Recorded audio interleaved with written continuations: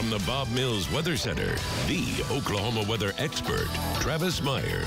Hey, welcome to Valentine's Day. Almost. It's just about there. Normally, it's pretty chilly, and temperatures be in the 30s in the morning, 50s in the afternoon. We're going 50s in the morning and 60s in the afternoon. The only thing that's kind of ugly is that. That is a lot of wind that's going to be blowing across the area starting tomorrow morning and continuing through the daytime hours. We're talking about radar showing a lot of showers across the area. The question mark is how much rain will fall, because we do have, with this storm system, it's going to move through fairly fast, but there's off and on periods of rain from morning into the afternoon. So it'll be interesting to see what happens.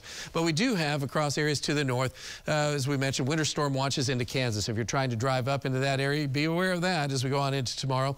Winter storm warnings are in the red. Notice northern Arizona still has some winter storm warnings in effect.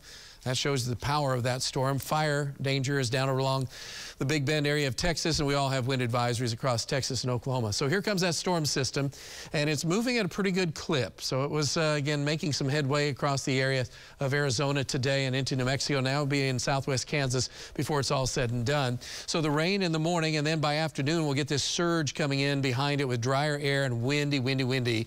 All the rain will move off to the east, still some storms out to the west. And the second part of this storm system, we're kind of watching this storm track because it's still a little wobbly, and it looks like it should stay north while we get a chance of a few severe storms in southeastern Oklahoma and the eastern part of our viewing area, and we'll have snow up to near Wichita. So that's the second storm system coming through. So that'll be very interesting on Wednesday. That'll move out, but man, it gets cold on Thursday. In fact, it'll be really cold with some gusty winds out of the north, and temperatures most likely in the 30s and some wind chills in the teens for Thursday. Friday improves a little bit, and then as we get on into Saturday and Sunday, there's kind of a brief reprieve. Monday's pretty good, but then there's another storm system coming in with another chance of some cold rain sometime around Wednesday. So it's going to be an active weather pattern as we work our way all the way into next week, so be ready for that. As far as looking at what we expect temperatures, it's a roller coaster ride, and that's expected in February and March. For the next 3 weeks. Some of these bottoms we're going to have to be watching when it gets really cold, because there are chances that it's cold enough for snow. But so far we don't have anything real significant here, but it's awful close. We're in the 50s to upper 40s at this hour with rain out west. Sprinkles trying to develop now in our area.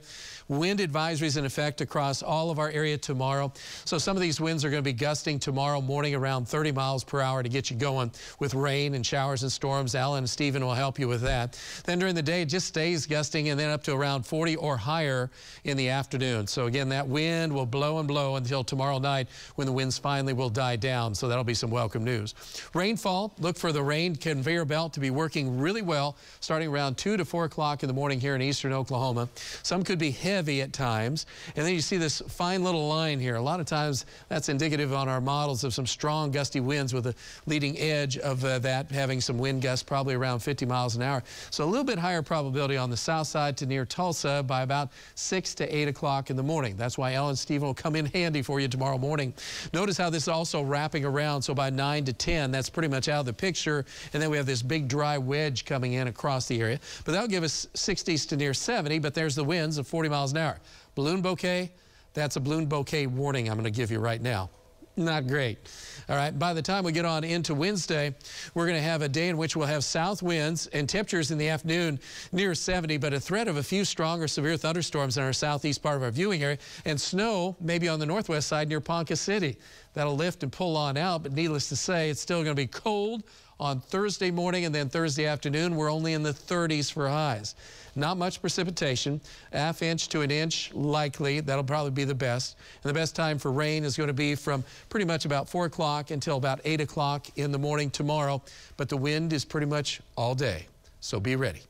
All right, 53 here at midnight with scattered showers trying to develop. Good chance of rain, only at about 100% at the 7 o'clock in the morning.